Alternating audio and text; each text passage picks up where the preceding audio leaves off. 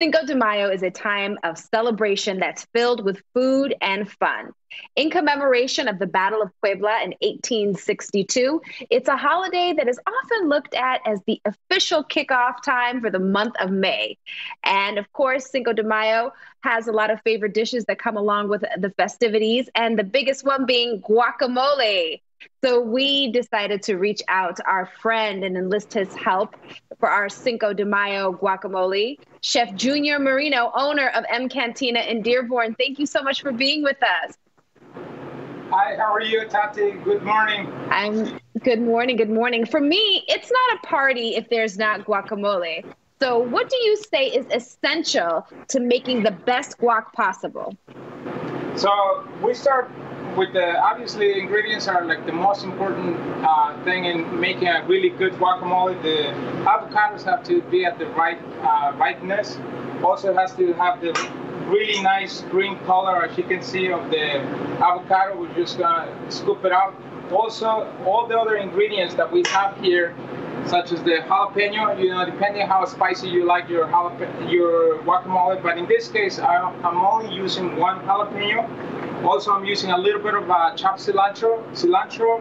There's different types of cilantro. So in this case, I use Mexican cilantro. The leaf is a little bit thinner, and also it's a little bit more perfume. Most of the time, the cilantro you find here in the U.S., it looks more like parsley. The leaves are really big, and the flavor is not as perfumey or as flavorful. And we have here half an onion, which is already chopped. This is red onion, and then we have here one tomato. The tomato that we're using, it really depends, on how much tomato you want to put in your guacamole. But in this case, I use this medium tomato, and I use beef steak tomatoes.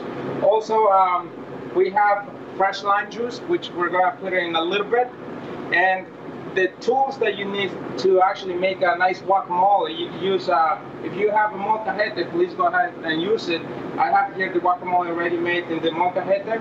But here we have the avocados, which I'm using a bowl. 3 avocados. I'm going to use a potato smasher and also a spoon to scoop it out. Now, the potato smasher is to actually make it easy to make the guacamole, just to smash the avocados. So if you like the guacamole to be nice and chunky, then you don't want to squish it too much. But if you want it nice and creamy, you got to make sure that all the little pieces are broken, and it's going to give you a really nice creamy texture to the guacamole. Now we're going to start adding all the different ingredients which we have here. We're going to start with the tomato. Now, tomato and avocados, it's a fruit.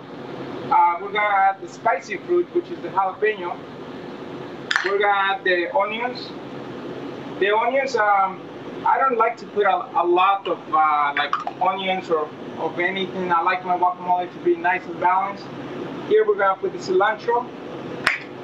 The salt is extremely important. We're using natural salt from Mexico. Salt is more to taste, but we use more or less about a teaspoon to a teaspoon and a quarter, depending on how much salt you like. Now, our lime juice has to always be nice and fresh. Just squish it all over, press it all over the guacamole, and that's going to keep also your guacamole nice and green for a couple of days once you put it in the fridge. And I will talk in a little bit about the different kinds of chips that we have. We're just going to mix it, stir it a little bit so that the salt, the lime juice, and all the different ingredients, they mix together, and it's going to give us a really nice, beautiful green color. Yeah, your guacamole is delicious. What other items do you have to show us? Oh, so here we have the different kinds of chips that you can use for your guacamole. We have the traditional corn chips. Then we have our plantain chips. All of this you can get it here at the Cantina. The plantain chips, we make them fresh. So anytime you order something, we make everything to order. Here I have an offering for Cinco de Mayo. This is a special. This is barbacoa. It's traditional from my town in Puebla. Barbacoa is the way my dad actually has always been making it.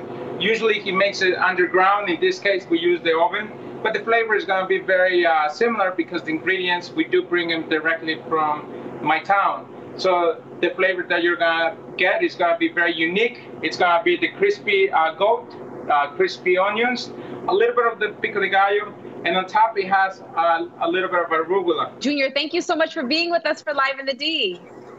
My pleasure. Thank you so much, Tati.